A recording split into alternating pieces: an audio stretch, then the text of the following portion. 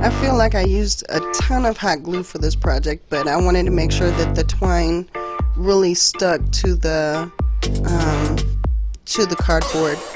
And I got this twine from Amazon. It was actually cheaper. I got 300 and some feet for like $6.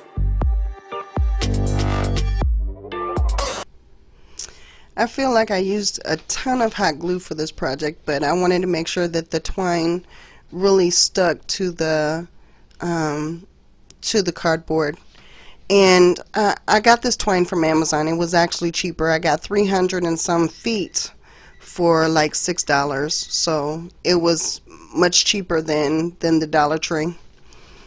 But of course, if you would like to use the Dollar Tree's twine, feel free.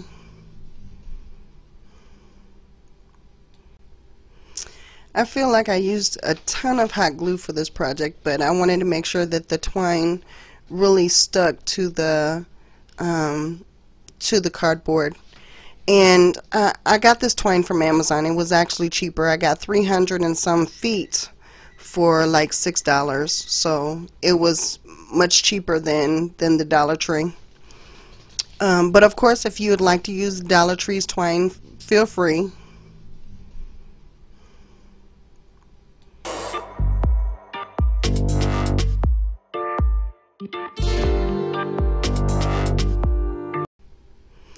I feel like I used a ton of hot glue for this project, but I wanted to make sure that the twine really stuck to the cardboard. And I got this twine from Amazon. It was actually cheaper. I got 300 and some feet for like $6, so it was much cheaper than the Dollar Tree. But of course, if you would like to use the Dollar Tree's twine, feel free.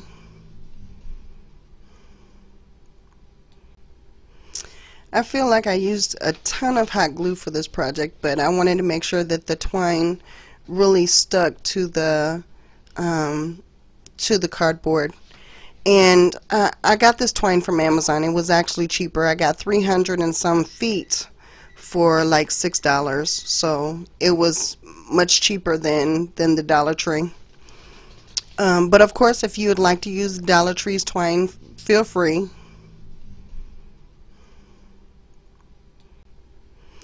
I feel like I used a ton of hot glue for this project, but I wanted to make sure that the twine really stuck to the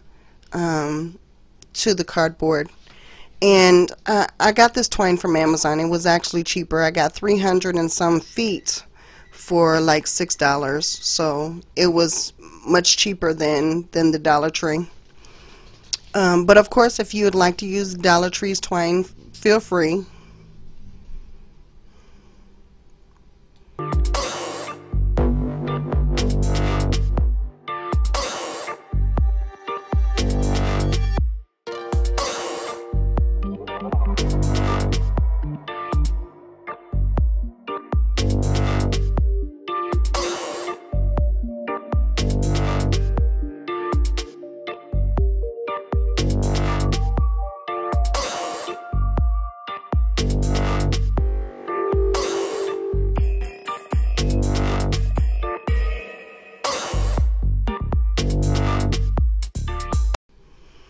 And if you don't like the wording or whatever to show through on the box, of course you can paint it white, but I didn't really feel the need to paint this box. It was just an Amazon box, so I just left it as is and just wrapped the twine around.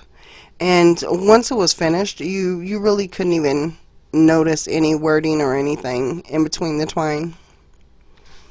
But of course, make this project your own.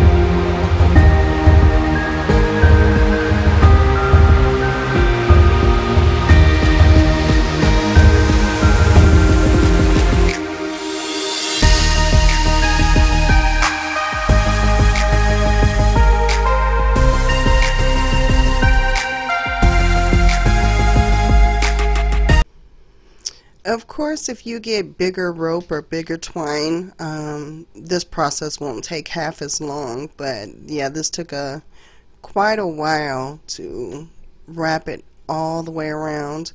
And I actually wrapped it around all the way up to where there's the crease, where the flaps were going to fold, and that's where I stopped at.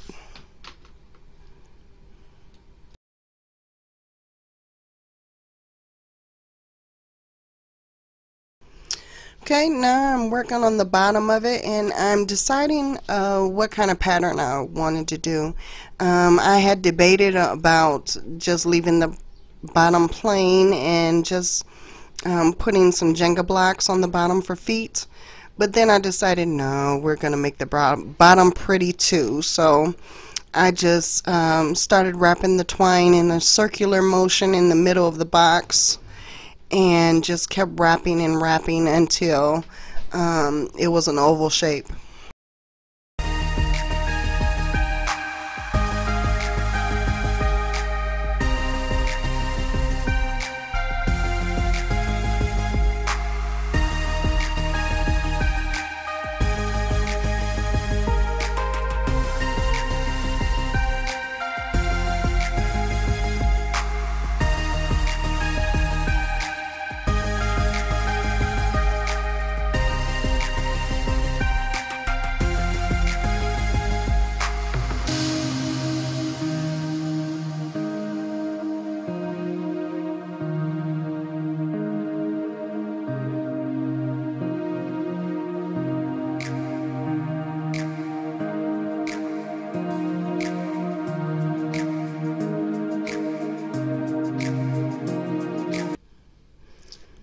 Okay, and I kept wrapping it around and around until the sides kind of overlapped the front and the back.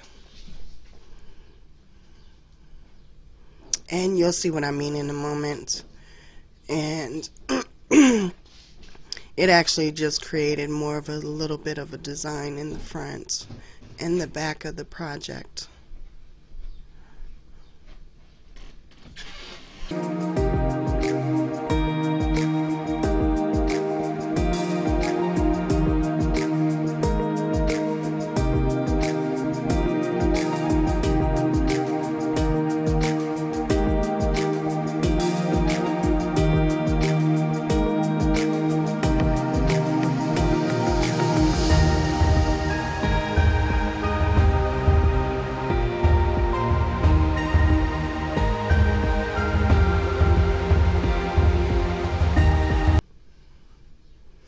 There it is. You see how it's going over the edge just a bit, and that's just going to make more of a design on the front. And I'm just cutting that, and then I'll create smaller circles around the four edges, and then I'll fill those in.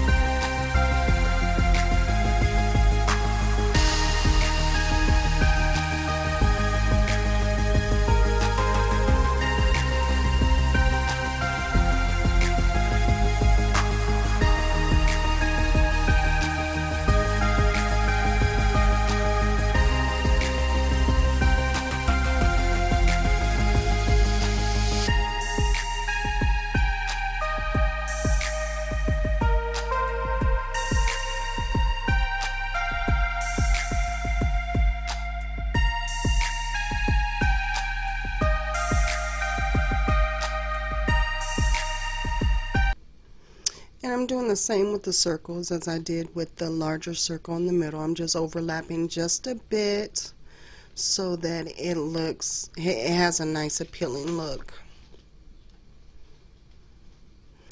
And here I did this for all four sides.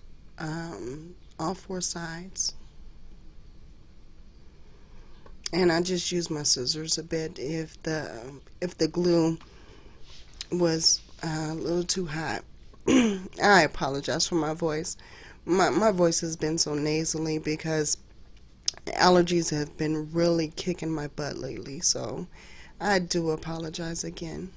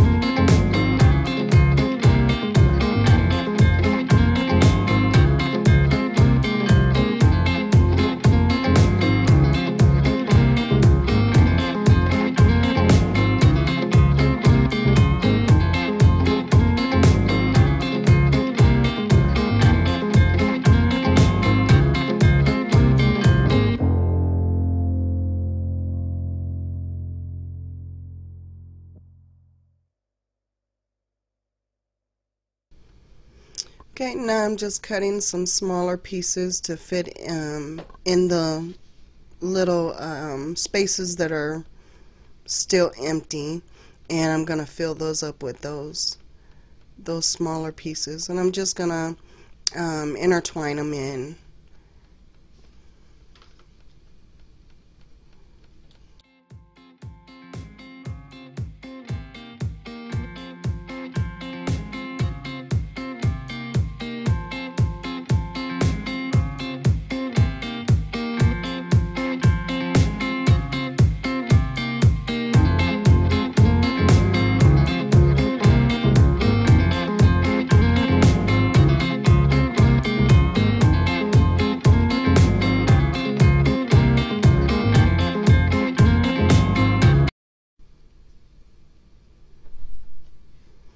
Okay, and here's the finished bottom. As you can see, it's not perfect, but it does have a nice design.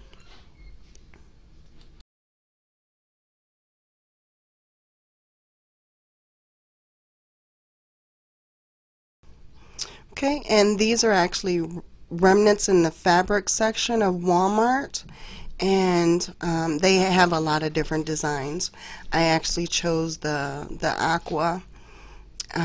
They're 99 cents for 1 square remnant, and they're good for pillows or what have you.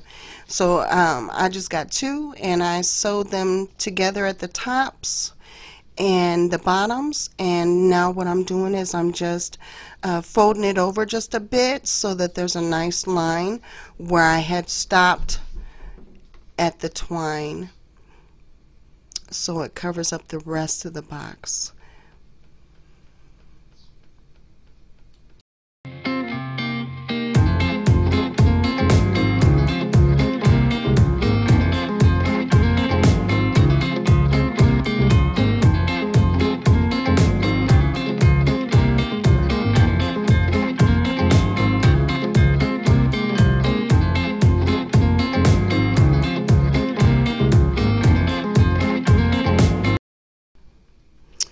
Now I'm just trying to fix the inside so that it stays taut and glued in the corners. So I'm just gluing all of those.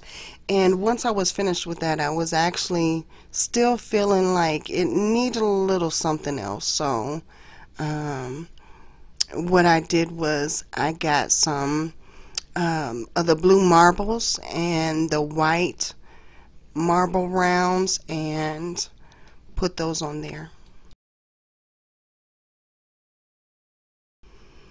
And then again, I just used my hot glue gun and I glued the white flat marble in the front, well, in the middle, and then I just started gluing the blue marbles around just to create like a flower effect. And I did that for all 4 sides. That way it's nice and uniform and beautiful. Who says you have to spend a lot of money in order to create something beautiful? I think this box actually, in total, I would say with the marbles, the fabric, and the twine, it cost about $6 to create. Of course, that's not counting the hot glue sticks, because most of us have those on hand anyway. But yeah, it's a very inexpensive project, and it's a beautiful project for your bathroom.